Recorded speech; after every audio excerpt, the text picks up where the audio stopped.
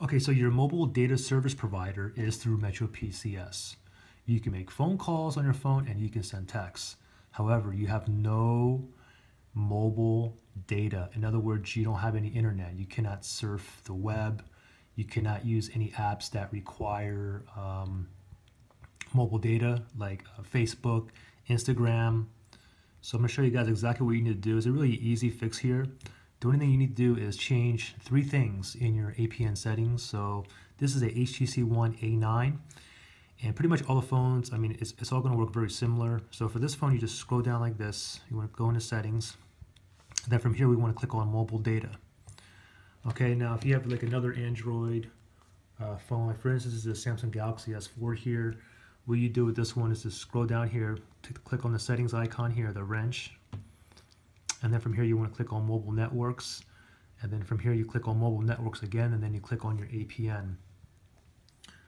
Okay, and all the information is going to be in the description below as well. But I'm going to click on access.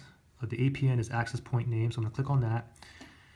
And then from here, what you want to do is you want to click on the plus sign because you want to make another one, another APN name. Okay, so I'm going to click on this.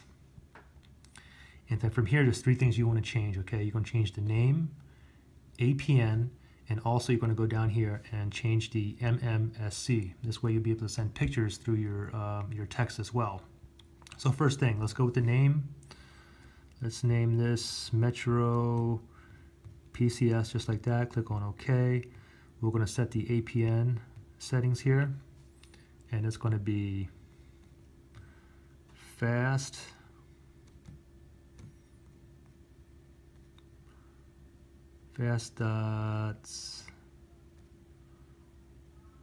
Metropcs.com.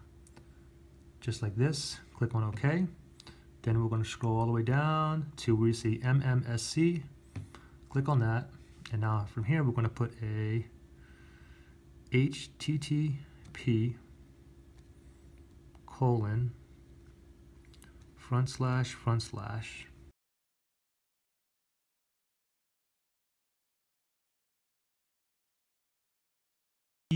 ENC. I'm going to click on OK. And then from here, I mean, you can see all the settings. Again, the settings would be in the details below, but from here you click on the three dots again, and then you want to click on save.